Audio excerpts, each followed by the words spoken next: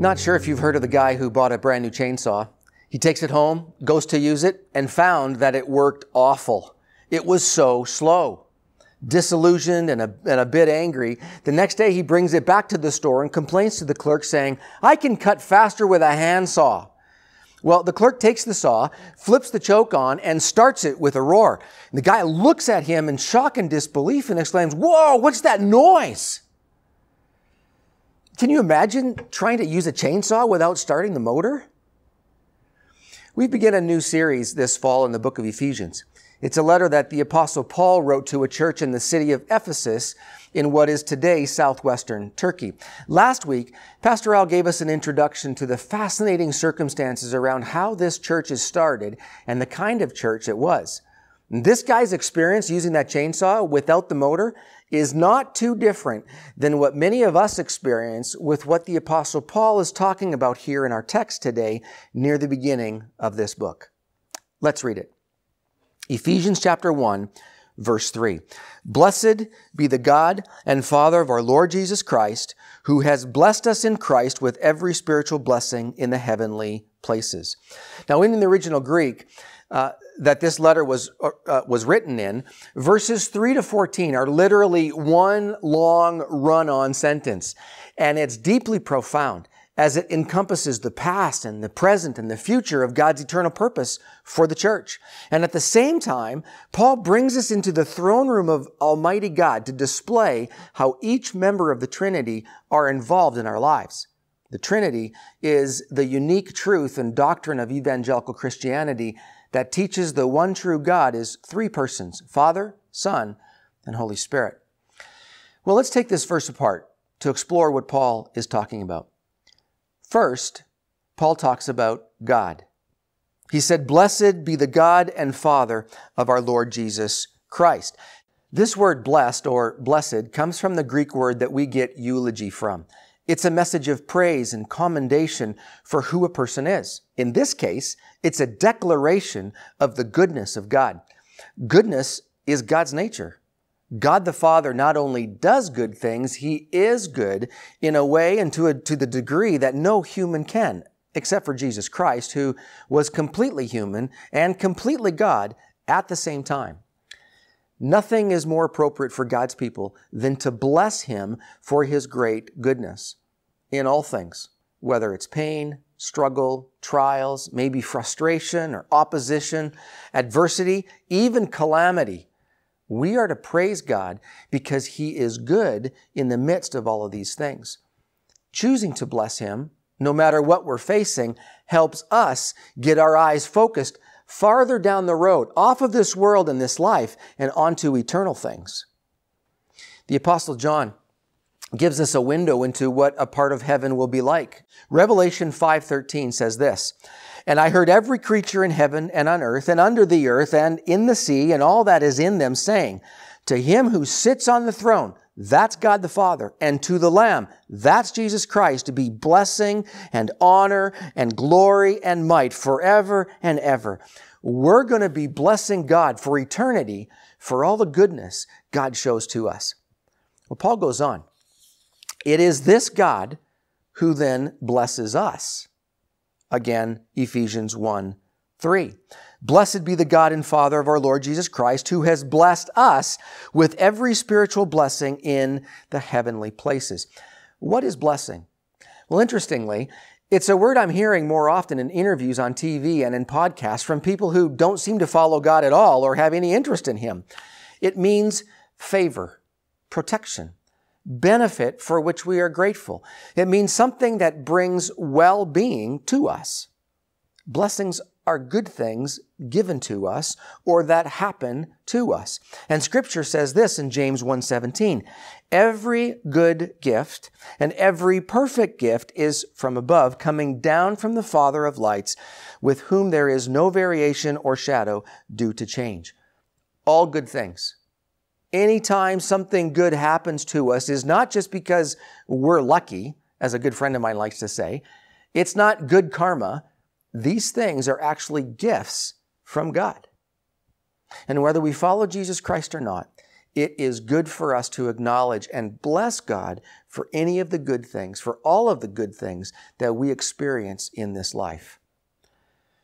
But Paul is talking about here spiritual blessings in the heavenly places. Well, where is that? This is the spiritual realm that exists all around us, but few can see. It is not physical or material. The heavenly places encompass the entire supernatural realm of God, His complete domain. It's the full extent of His divine operation. So there is the heavenly realm and there is the physical realm. As people, we live in both. The physical realm is just so much easier for us to see and interact with, but that doesn't mean that the spiritual realm or the heavenly realm is any less real. Now, there's nothing wrong with wanting it all. The good things of this life and the good things, the spiritual blessings in the heavenly realm.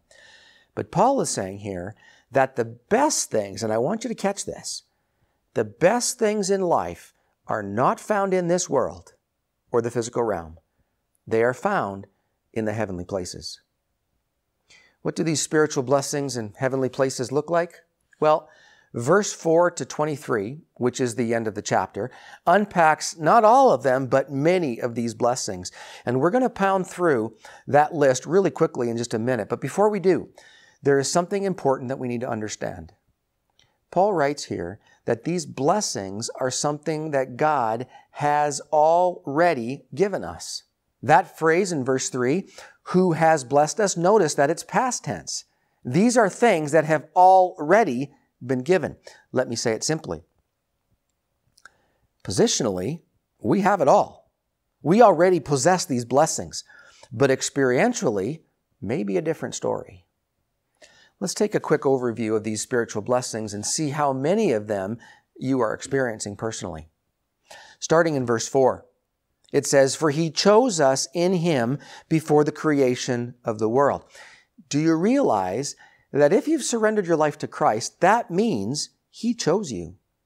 Unlike perhaps the playground growing up where maybe you weren't picked until last or maybe not picked at all, at the very beginning, God chose you.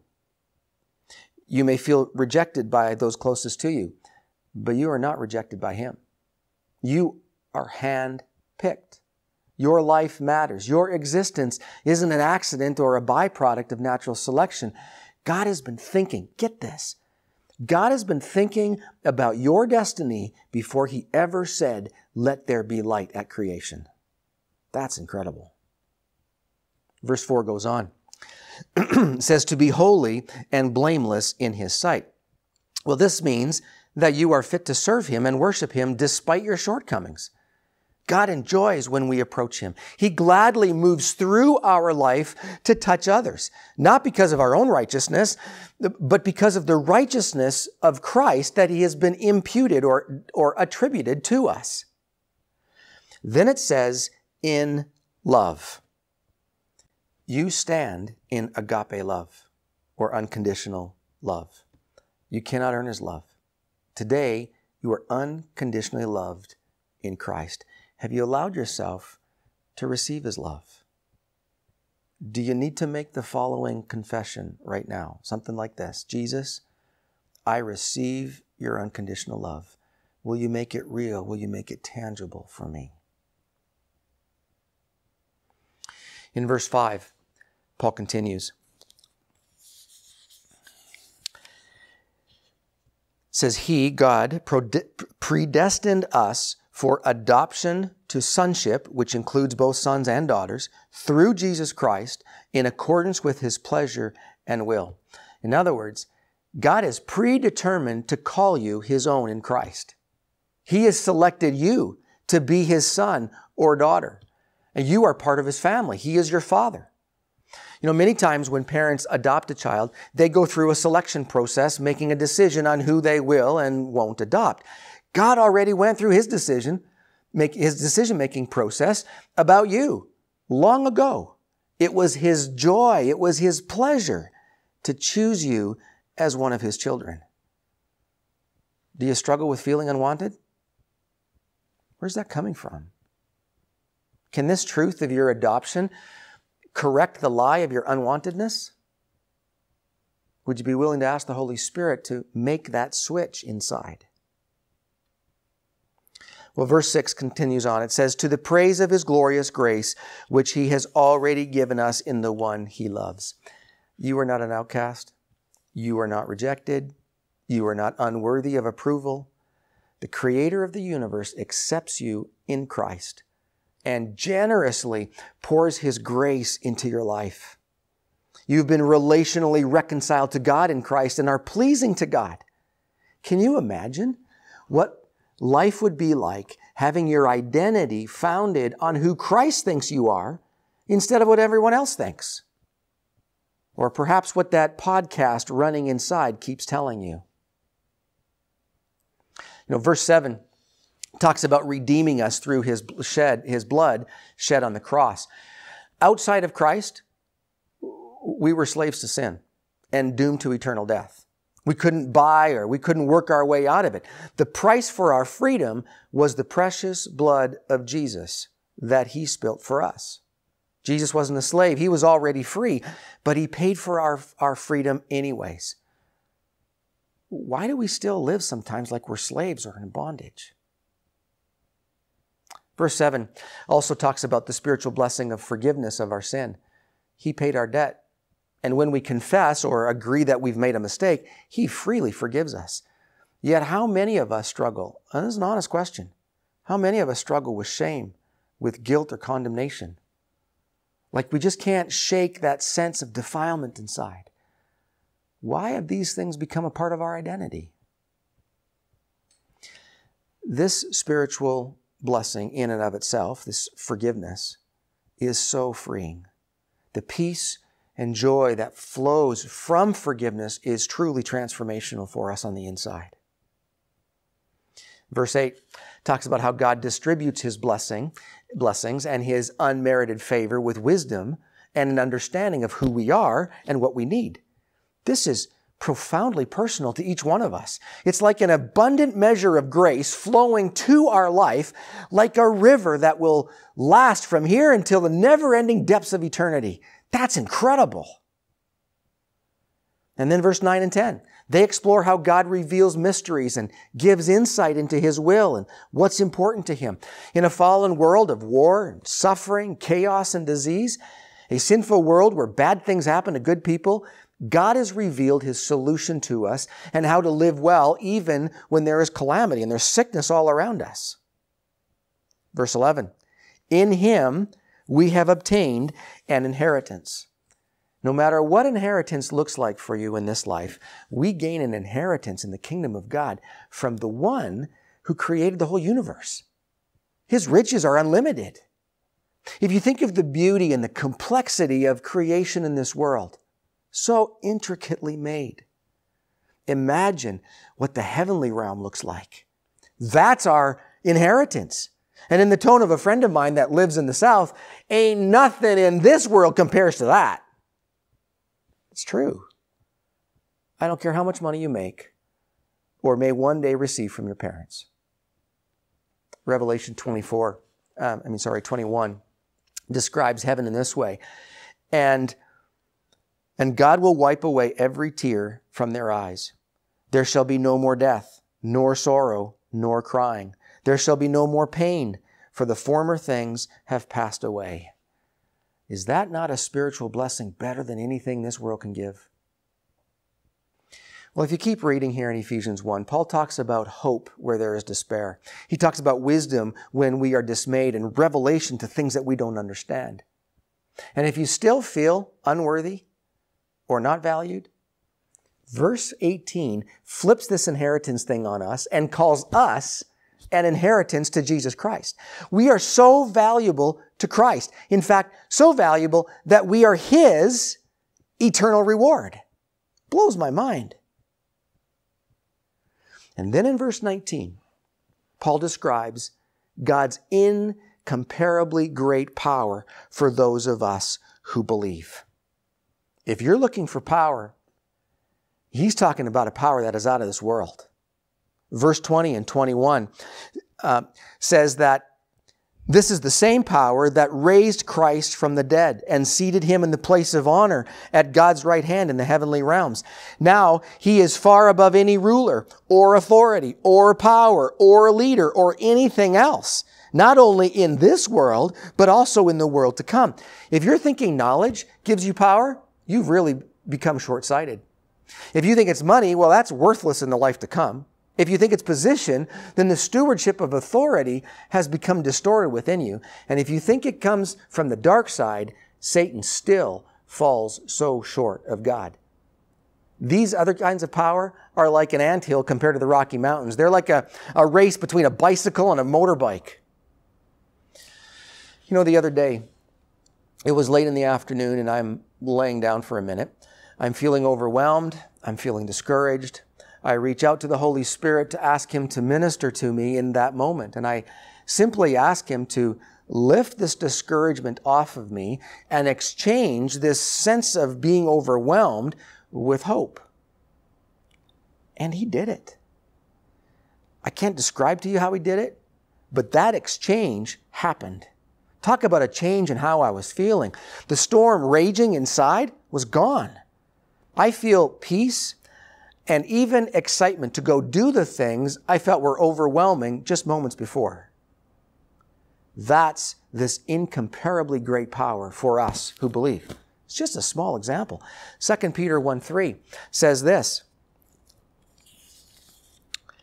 His divine power, catch this, has granted to us all things that pertain to life and godliness through the knowledge of Him who called us to His own glory and excellence. That experience that I had is just a small example of this divine power that God has granted us for life and godliness. You know, I haven't always looked to God's power to help me in those times, but I'm sure glad I did then. When you read through this text, you will find some pretty big words that carry rich theological meaning. But they aren't meant to just be theological terms and concepts that have little meaning to us. They form the essence of the transformation that can be expected in the kingdom of God. We are meant to experience these truths in whatever it is that we are facing. Remember what I said before we went through this list? These blessings, and many more not mentioned here, have already been given to us. You want it all? Well, positionally, you have it all. But are you experiencing it all? Perhaps it's time to explore what is in the way of these blessings becoming a reality for you.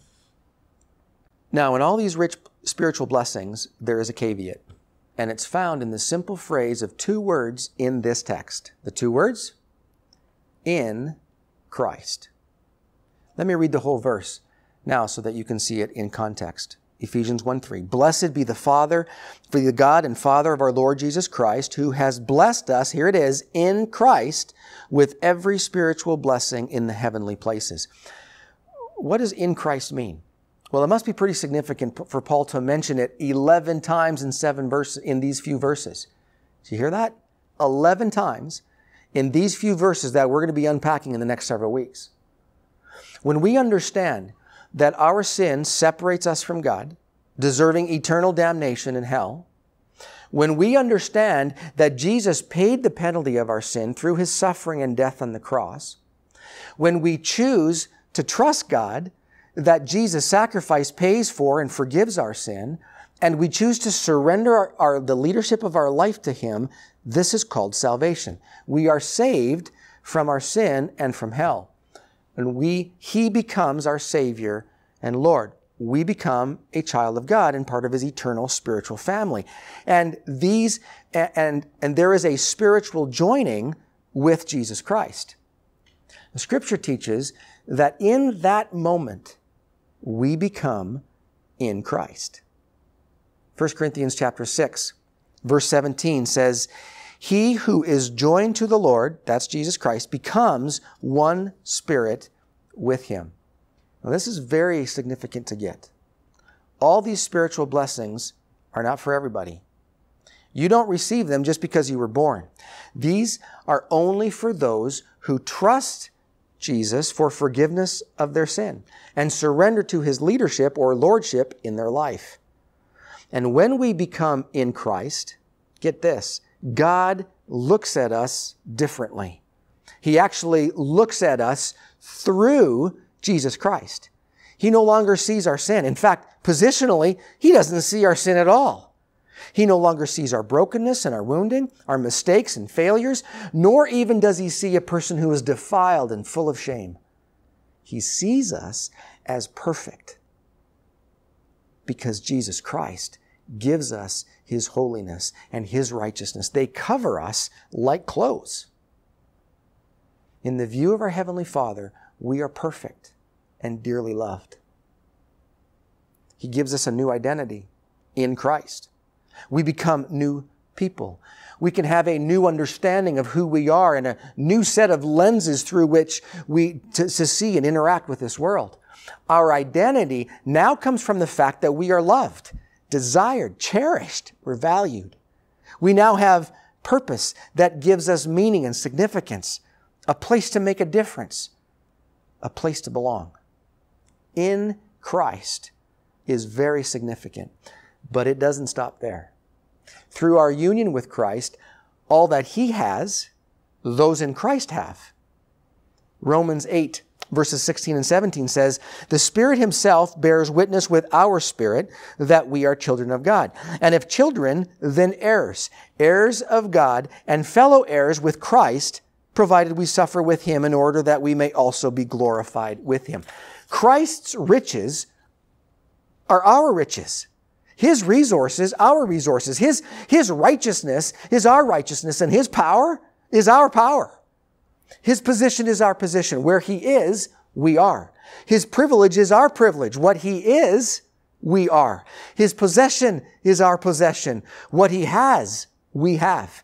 And his practice is our practice. What he does, we do.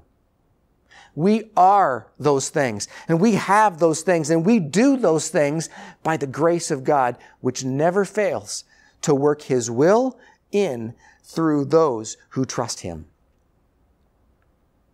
So I ask you today, are you in Christ?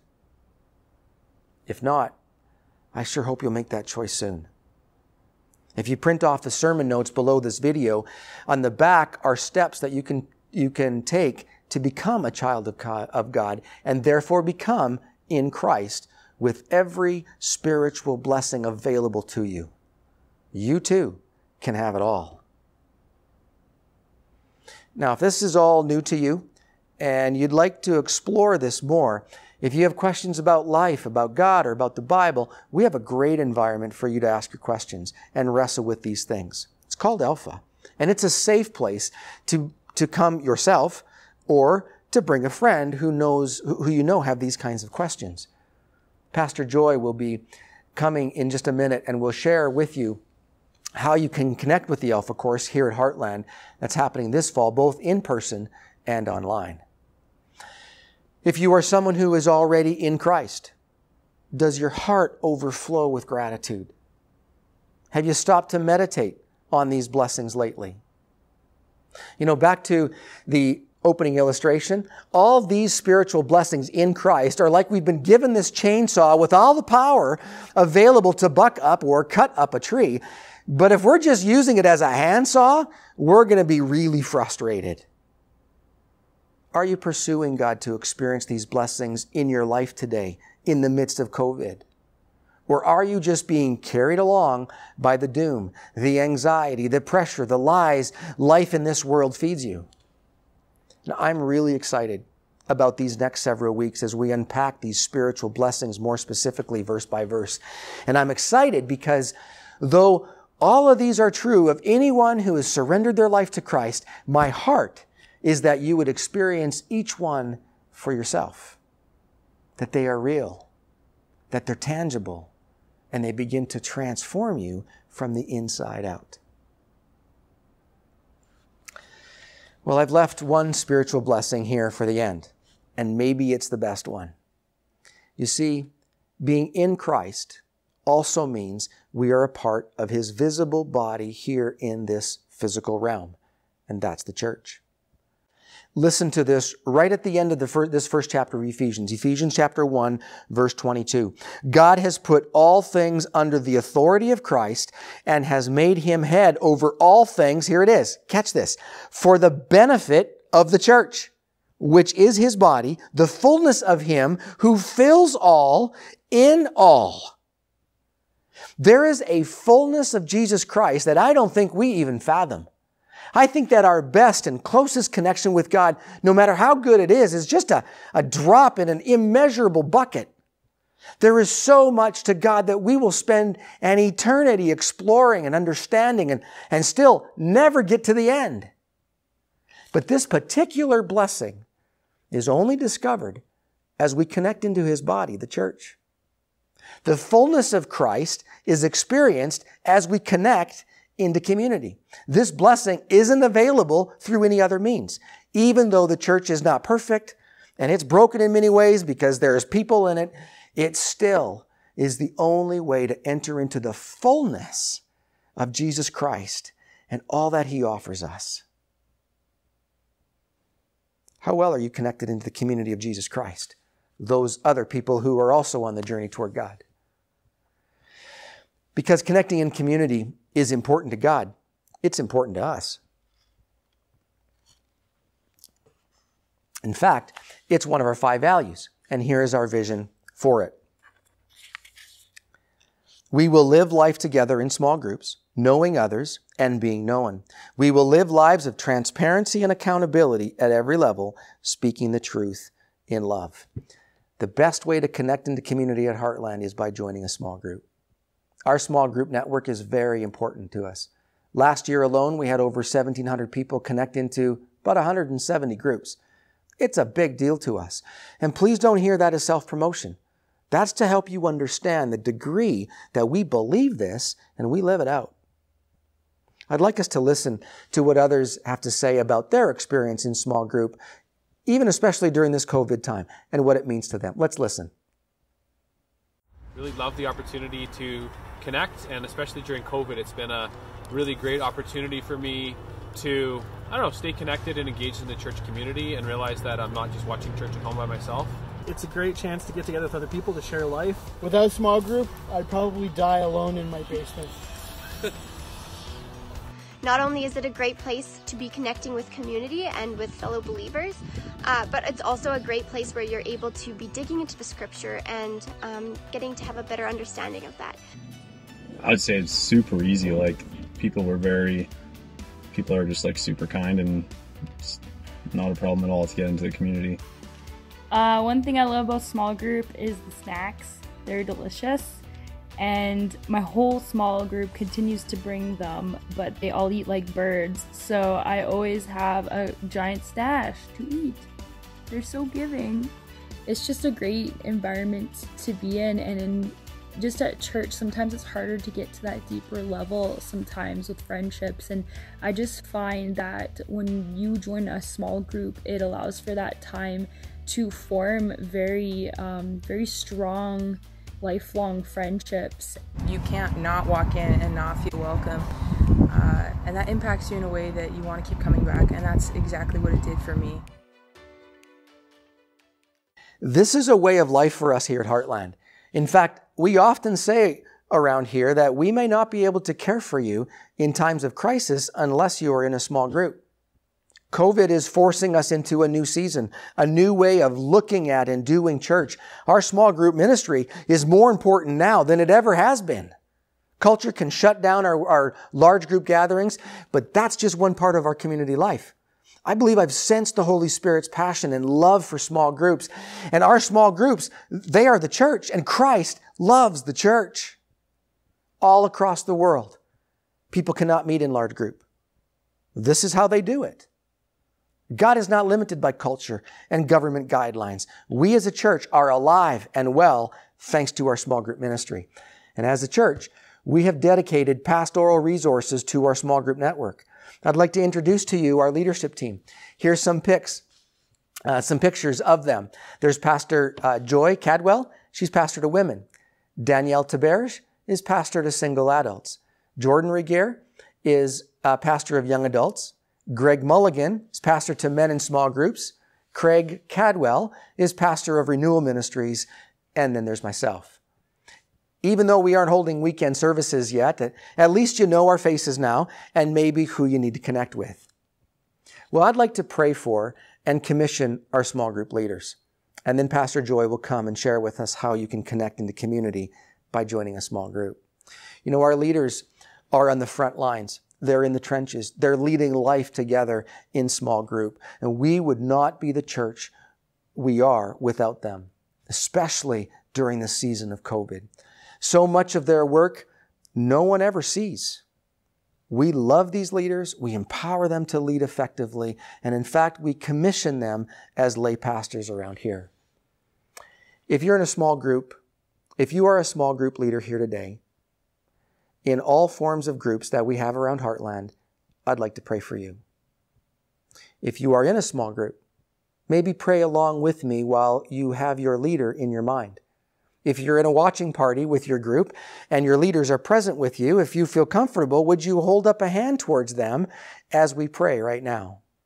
And leaders, if you wish, you could hold your hands out like this as we pray for you. Let's pray now. Father God, we come to you in Jesus' name on behalf of these small group leaders, these lay pastors, these shepherds of your flock. Thank you for their availability to you. Thank you for their willingness to serve you. Thank you for their sacrifice as they invest into your kingdom and into the lives of the people that you have put under their care. God, we love these leaders. We value them, and so we pray for them. Would you fill them with the Holy Spirit? Would you give them a fresh sense this fall, as a fresh sense of your presence as we begin? As they depend upon your power for everything that they need, Holy Spirit, would you rush in, giving them what they need for life and for godliness and whatever the ministry will demand of them, will ask of them to minister to their people. God, we love these leaders. And so now as a church, we commission them and we bless them in the name of the Father, the Son, and the Holy Spirit. In Jesus' name, amen. Well, here's Pastor Joy.